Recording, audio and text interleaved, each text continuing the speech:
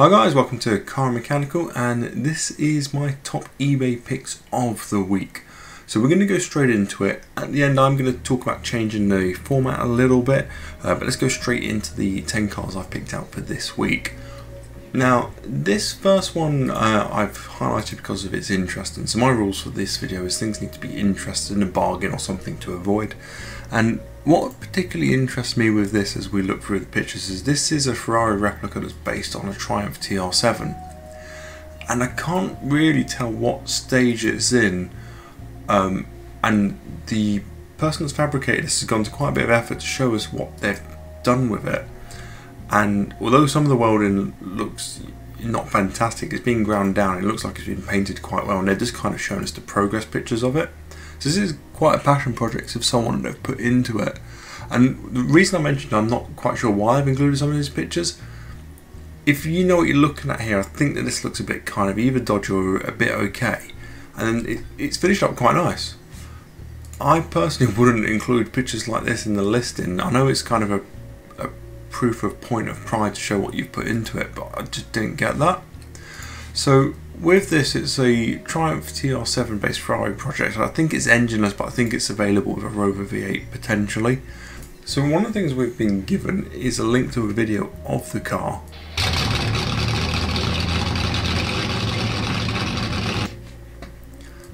And then we get to see around it as well.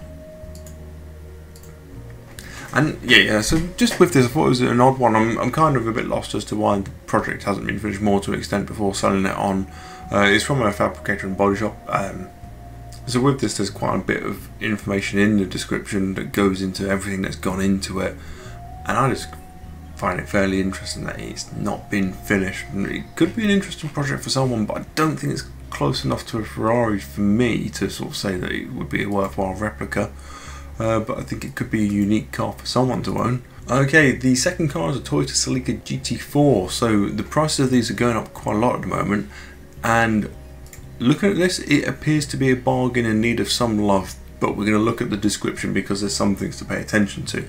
So obviously paintwork needs sorting on this. Look at the wings are dented, but also things don't look right with that bumper. This part of the wing doesn't look like it's not wrong as such, but the bumper's poking out, so I'm not really sure what's going on there. And we can just look over the car, and red cars fade, so it sort of needs some attention. The bumper doesn't look great there. There's some horrible meshwork, DIY stuff that's been done. Apparently there's a load of service history with it. TRD badge just looks bad. So we'll have a quick look at the interior. So what we can guess is that the chairs are probably in awful condition because you've got seat covers. The rest of the interior kind of looks okay. So the thing I'm going to say to be aware of in this one is in the description it says that it's a non-runner, it's for spares or repairs, it's got no MOT, which is to be expected. The gearbox isn't fitted, but it comes with one, so I'm thinking, why has the gearbox been taken off? There is engine bits in the boot. I'm kind of assuming that the drivetrain of this is no good. You know, for whatever reason someone's taken it to bits and they've not put it back together, so maybe they found something when it was on the way to being repaired. So I think with this you're probably looking at having to sort the paint out, you're having to replace the wings, and you're probably going to have to get a new engine and gearbox, or you'd kind of count on that. So at £795 it might not be a bad price. You may be looking at a fairer price being somewhere towards 500 to 600, bearing in mind what you might have to do to it. It might be it just needs bolting back together and it works. Probably not the case though. Okay, for the third car, let's go with one that actually works and drives. So this is a Honda Beat. These are a rear-wheel drive mid-engined car, so the engine's actually behind you in these. They're 660cc, and this one's not a bad price for the ones I've seen for sale in the UK. They're quite lightweight. I imagine they'd be quite fun. I've not had a chance to drive one yet, but they're on a list of cars that I'd be interested in the future if I got rid of some of the things that I already had. Now, what's quite interesting with this, it looks to be quite clean, and I've seen Honda Beats going for between 8,000 and 10,000, maybe 6,000. This one mentions it's had a few bits and pieces done to it, it's had a few upgrades. Honestly, couldn't care less about stainless steel exhaust or the induction kit. Go out and buy a £30 induction kit and I can take it to certain places that will fit any exhaust I want for £200. So that doesn't really factor into the price for me, but it does look like quite a clean car. Now what is interesting with these is you can actually import a Honda Beat into the UK for about £2,500. That's before you do anything to get it registered in the UK itself and to get an MOT on it, etc, etc. But at £4,650 to drive it away, they're quite interesting. And if you weren't interested in something like a cappuccino, you know, this is quite a good alternative. Okay, for the fourth car we've got this Bentley Turbo R. It's £2,000 give or take for spares or repairs, and I just thought this was kind of the unique kind of one that it could be an interesting project if someone wants to kind of rod it out a little bit and to do, you know, to get it back on the road. If you've seen Corbin's Rolls Royce, I think that's kind of interesting, and I think that kind of concept applied to something like this could be interesting. But they're like quite, I think they're like a 6.7 litre V8 in these with the turbo, and they're known to make a bit of power. So I think if you was looking to buy and restore this, it would cost you a ton. Well, not. I think if you was to buy and restore this, it would cost you a fortune. But if you was to buy and modify it, you could be looking at something very unique and very interesting. Okay, car number 5 is a Ford Mondeo ST220, and this is more about these cars in general. I've got a number of issues with this listing. I don't like the wheels on the car. There's a number of issues with the picture, and even just things like the badge here. I don't know why it's put at such a bad angle. But yeah, so the Ford Mondeo ST220, so 3 litre V6 with 220 horsepower. They're front wheel drive.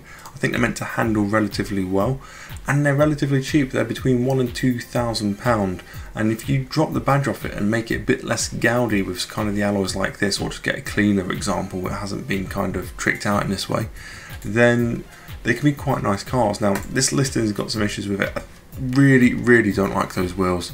They really look quite poor, and then when we look inside, the pictures are quite poor. But these are Recaros that you know, they trade second hand for a good couple £100, if not more, when they're in Audis, and they are very nice seats. I've had them in my old A3.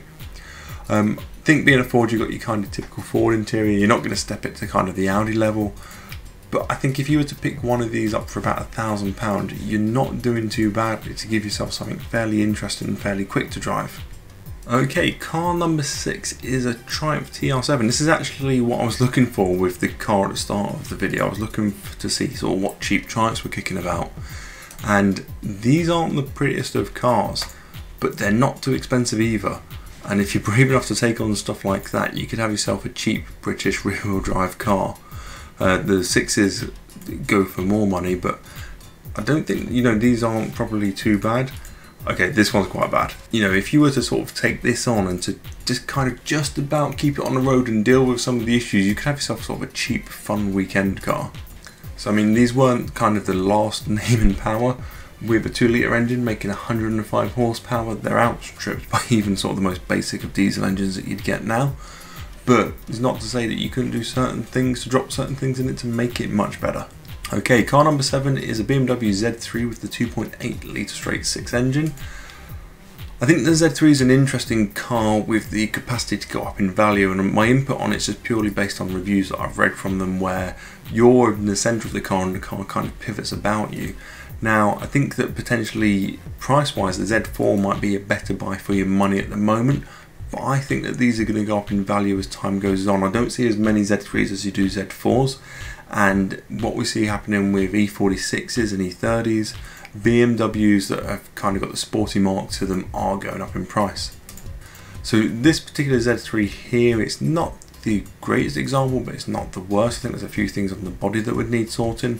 The price that's going for at the moment is £870, so I'm going to try and keep an eye on this, and we're going to see what happens to this price wise. I think that's going to finish between 1,500 and 2,000. We'll check back in on this next week. Okay, car number 8 is a Austin Mini. I'm not willing to say rare on this because of just doing some checking. I'm not sure if it is a rare model. It's not to say it is or it isn't, but there are a few things on this I want to point out in this listing, and I can't decide if this is a good or a bad deal or just one to be wary of and it's overpriced. So it appears to have most of the things that it needs. The first thing that stands out to me to be wary of though is this packaging tape. The windscreen should just fit in there. It shouldn't need tape to go in. You could even use kind of the most basic silicone sealant to hold it in place. It's not the right thing, but even the proper sealant isn't too expensive. I think there's rust under there. So that's one of the caution things on this. The other caution thing is this, and where it's part of the main body, you're gonna have to either repair that and cut the metal out and put it back on, or it's gonna need big panels replacing. So there's some big effort that's needed there. But if we look at the positives, it's almost a complete Mini. It's got the engine, it's got a fair bit of the interior. Potentially this could be back on the road with not too much effort in, mechanically, but bodywork wise there does appear to be quite a bit there that might need to be done. So as we go through, we can see that they've taken the seats out for the picture, but we can see they do have the seats and they do have other parts. So it's almost pretty much a complete Mini. You never know until you get these things what nuts and bolts and stuff are missing, and what little switches and what little relays and stuff. But I think this is kind of interesting. Again, there's some kind of surface rust under here. It wouldn't be a Mini without rust. But when you see the prices that Minis are going for, potentially I think that if that was a £400 cheaper, it would be a bargain. At the prices at the moment, and with the potential rust that needs to be addressed with it, I can't tell myself personally if the price is right or not. In fact, one thing we could do to kind of verify that, we'll check back in on this Mini in a week's time. But this Mini's got an MOT on it until August. Let's see what these go for. And if this goes for under a couple of grand, we can kind of ignore everything I've just said about the one we've just looked at.